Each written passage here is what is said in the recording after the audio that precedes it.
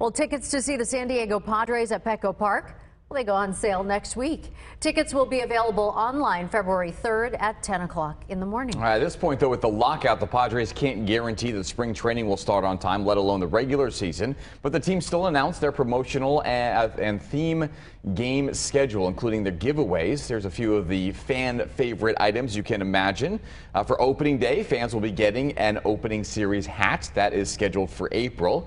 Then at two different games in May, fans will be able to take home a Tony Gwynn shirt, jersey, and a beach towel.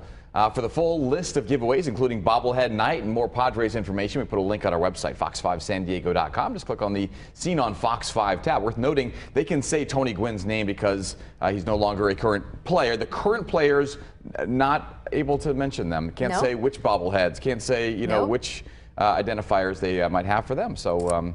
We'll have to wait and see. A lot of Tony Gwynn stuff, a lot of kind of classic Padres stuff on the website if you go there. So check that out. But hopefully this lockout wraps up. Spring training coming up see some really baseball soon. Here. Yeah.